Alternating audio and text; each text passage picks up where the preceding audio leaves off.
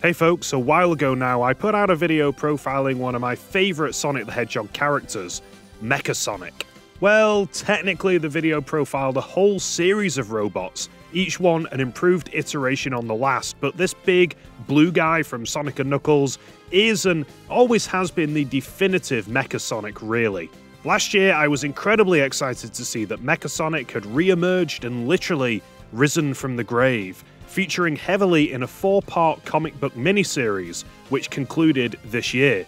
The series is called Scrapnik Island, and it's by the good folks over at IDW, who, for those that don't know, have been doing a great job for the past 5 years with their Sonic the Hedgehog comic book, which is something of a spiritual successor to the old Archie comic. Being a Mecha Sonic stan, and someone who's a huge fan of the IDW comics, I felt I needed to share the wonderful story of Mecha Sonic on Scrapnik Island in its entirety. So obviously ahead are spoilers for all of the Scrapnik Island miniseries. The great thing about sharing this story with you all is I also get to talk about a very specific topic related to Mecha Sonic, a topic that I left out of my previous Mecha Sonic video, and that a lot of people said should have been included in that one, but more on that later. Let's not get too ahead of ourselves. Let's dive in to Scrapnik Island, issue number 1. Issue 1 starts with Sonic and Tails flying through an incredibly intense storm. They fly over an island and find the broken, smashed remains of the old Death Egg. A bolt of lightning strikes the biplane and the duo crash land on a mysterious island below. Sonic suddenly wakes up in a lonely, dark room. He's been separated from Tails and seems to be surrounded by wall-to-wall smashed badniks. When Sonic gets up, he finds that he has a heavy, rusty brace on his left foot. The story has a cool little horror vibe as Sonic explores the black, isolated corridors of the island complex. As he wanders, he's silently stalked by shadowy badniks and watched from afar by a mysterious robotic figure. In one room, Sonic finds an out-of-place flower, which contrasts with the dark surroundings, and in another large hangar, he finds the dilapidated ruins of the egg carrier from Sonic Adventure. Suddenly, Sonic gets frightened by a loud screech behind him. The torch reveals it's a rather odd-looking badnik, half coconuts and half caterpillar, with the same creepy vibe as Sid's toys from Toy Story. This badnik isn't alone. Sonic suddenly finds himself surrounded by spooky hybrid badniks. Sonic slowly backs away and then it happens. He bumps into a orange, rusted, berobed Mecha Sonic. He's back, baby. I don't know why, but robots often look really cool in robes and cloaks. I don't know what it is. Anyway, Mecha's presence is enough to scare Sonic good and proper. Sonic desperately tries to get away, but the cumbersome ankle brace proves to be incredibly pesky. We get a few alternate shots of Mecha here that shows that he too is an amalgamation of different parts. I think he has the arm of a crab meat and the saw blade leg from a mecha boot. Sonic tries to hide in an old capsule, and the horror vibes continue. Mecha hunts him down, but Sonic uses an impromptu skateboard to get away, only to bump into another large robot who is, strangely, accompanied by Tails. Tails calmly explains that these robots are friendly. They dragged Sonic and Tails inside after they'd crashed in the storm and helped install the brace on Sonic's injured ankle. Tails explains that they are in fact Scrapniks, and the largest of the bunch introduces himself as E117 Sigma, one in a line of robots that also included E102 Gamma. It looks like Mecha is a kind of second-in-command or heavy for Sigma. Sigma explains that it was the island's own broken climate disruptor that caused their plane to crash, and then takes them outside. Tails promptly freaks out in excitement, but it's obvious that Sonic is a little more skeptical about things, and about Mecha in particular. Issue 1 ends rather ominously, with Mecha having some kind of electrical freakout, which doesn't bode well for the future. Issue 2 opens with a flashback, showing Sigma washing up on the shores of the island and proceeding to fix up a bunch of broken badniks. Sigma is directed by Hey-Ho, who is the axe-wielding mini-boss of Sonic & Knuckles' Mushroom Hill Zone. to the remains of Mecha Sonic. We snap back to the present and find that Tails has finished working on a translator module that allows the Scrapniks to speak. As Sigma and Tails discuss the ingenuity of Tails' new gizmo, Mecha has another electrical freakout. I'll mention here that Sigma's dialogue is written to be intentionally quirky, and I think explicitly British. He uses a number of British colloquialisms. I'm more than happy to claim him as one of the Sonic franchise's only British characters. Welcome aboard. Sigma informs Sonic and Tails that in order to fix their crashed plane, they're gonna have to head into the remains of the Death Egg and retrieve a specific part. Sonic and Tails do a classic Scooby-Doo move and split up. Tails remains behind to start fixing the plane, and Sonic heads to the Death Egg with Sigma and Mecha. The trio take a quick detour back to the flower I mentioned earlier. Sigma explained that it washed ashore one day and has been looked after ever since by Mecha. He goes on to say that the Scrapniks desire to leave the island one day, but feel trapped there by a sense of shame that they're nothing more than discarded puppets of Dr. Eggman's. Sigma is working on fixing up the egg carrier, which they'll use as a means of escape. When admiring the egg carrier, another shadowy figure is revealed to be following them. Sonic and Mecha split up from Sigma to continue the search for the biplane part. Sonic gets all gooey and extends a hand to Mecha, apologizing for their earlier fight, obviously won over by this new tender side that Mecha has seemed to embrace. Their handshake is interrupted by the shadowy figure I just mentioned. It's none other than Mecha Knuckles, the robotic variant of Knuckles, whose only in-game appearance remains Sonic Advance, where he appears as the boss of Angel Island Zone. Note that he's wearing Knuckles' iconic hat from the Sonic anime movie, which is a wonderful touch. Who doesn't love hat-wearing Knuckles? Sigma arrives on the scene again and explains that Mecha Knuckles was programmed by him to protect the egg carrier, but something goes terribly wrong. Mecha Knuckles goes ballistic, and he slugs Sigma and engages in an awesome, hard-hitting battle with Mecha Sonic. In a really cool scene, Mecha Knuckles smashes Mecha Sonic so hard that painful memories of his construction and his ass-whooping at the hands of Knuckles at the end of Sonic & Knuckles come flooding back. It looks as if Mecha Knuckles wins the fight, but suddenly Mecha Sonic pulls an Undertaker maneuver and sits up. Mecha Sonic violently demolishes Mecha Knuckles with a spin dash, but the reminder of those painful memories left a mental scar, because after dispatching Mecha Knux, Issue 2 ends with Mecha Sonic turning his attention to destroying Sonic next. Issue 3 opens with Sonic strapped to a table with Mecha seemingly ready to conduct some Dr. Frankenstein-esque experiments on him. We get another flashback starting with Mecha's system rebooting. A point-of-view shot revealing Sigma is the first thing he saw upon his reboot. In this flashback, it certainly looks like Mecha experienced a new, more peaceful lease on life alongside the island's Scrapniks. Back to the present.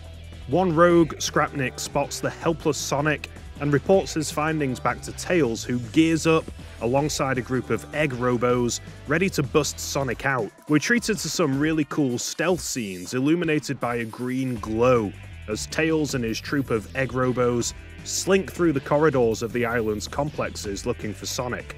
Tails bumps into Sigma, who's able to offer an explanation as to what might be going on with Mecha. According to Sigma, his efforts at rewriting Eggman's original programming appear to have failed, and Mecha has reverted to his original protocol, destroying Sonic the Hedgehog.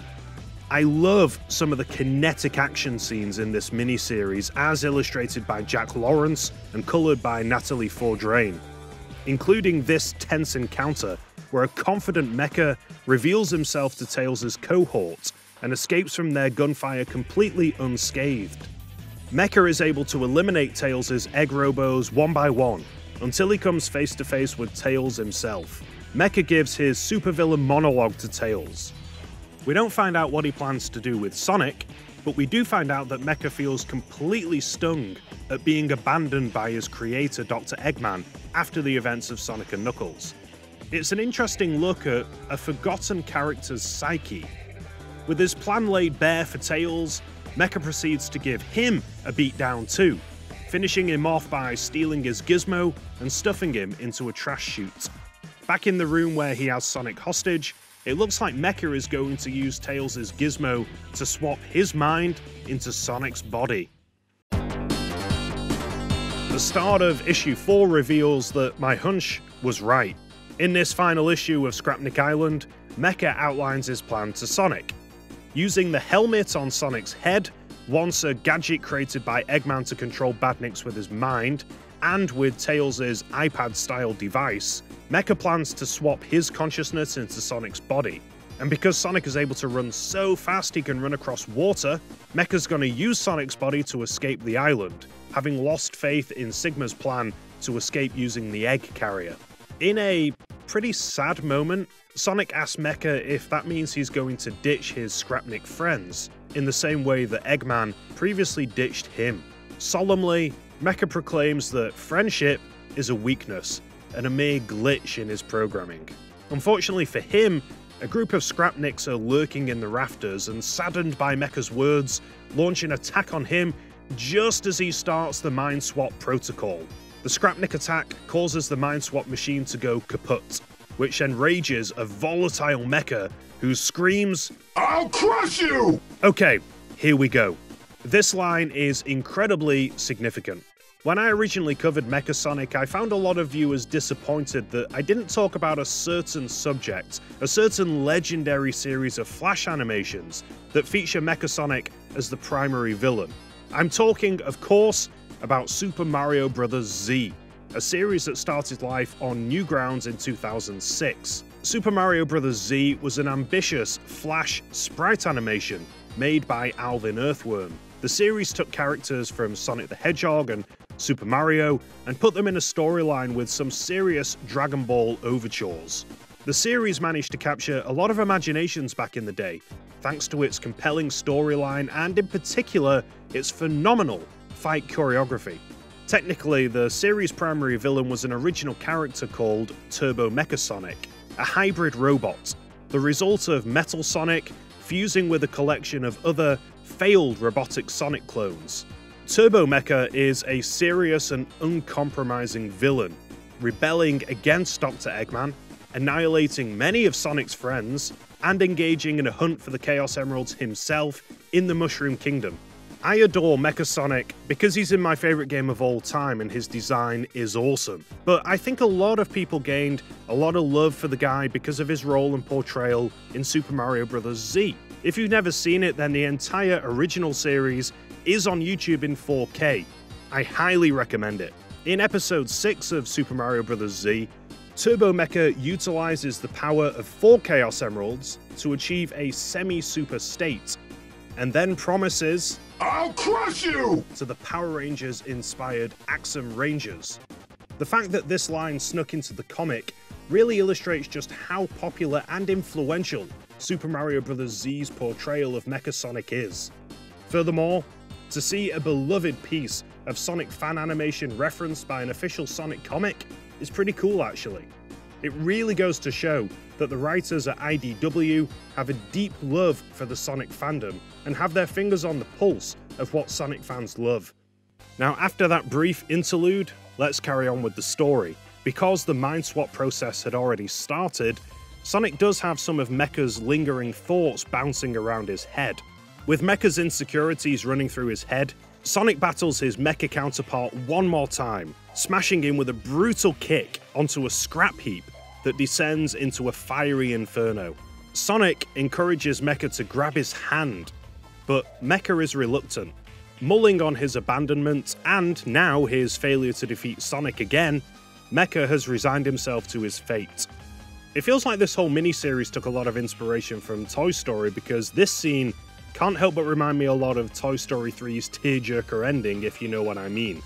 In a touching moment, Mecha does take Sonic's hand, and just in the nick of time, Tails arrives with Sigma and the Scrapniks to pull the two Sonics to safety. In an even more touching moment, the Scrapniks offer Mecha a warm embrace, causing Sonic to shed a little tear, triggered because he's still able to feel Mecha's own emotions. That tear was Mecha's. The story ends with Tails fixing up Mecha Sonic and Mecha Knuckles and completely eradicating any lingering Eggman programming inside of them. Now, Mecha Sonic is happy to let Sonic and Tails leave on the tornado and vows to dedicate himself to his future, represented by this wonderfully preserved plant, and leave his painful past behind. I wanted to put out this video for two reasons. One is that I'm a huge fan of Mecha Sonic and felt compelled to share this update about one of my favourites, especially considering I believe the IDW comic books are now considered canon and in line with the video games, so I guess this is canonically Mecha Sonic's fate. But the second big reason is that this miniseries captured my love of the IDW comic books perfectly. Now, of course, I'm a big Fleetway guy, and Sonic the Comic remains my favourite Sonic comic book, but IDW have been doing an amazing job with Sonic.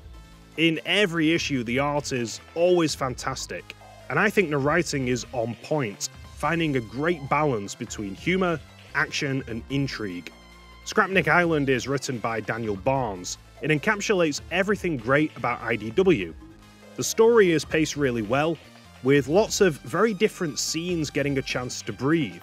You have heady, adrenaline-fueled action, a couple of moments of gentle exposition, and then slower, more tense moments that border on being horror.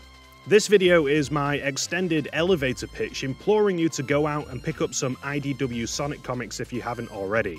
I'm lucky enough to live close to a comic book shop that stocks them, and Scrapnik Island is only really the tip of the iceberg. There's so many more good story arcs and miniseries to enjoy in IDW's growing back catalogue. With that, I'm very nearly done. I genuinely want to hear everyone's thoughts on the IDW comics. I have seen some criticisms of the comic leaning too heavily into meta references and Sonic's character being a bit lackluster. I don't necessarily agree, but I'd love to hear people's opinions, so do share them below. Thanks for watching, and I'll see you next time.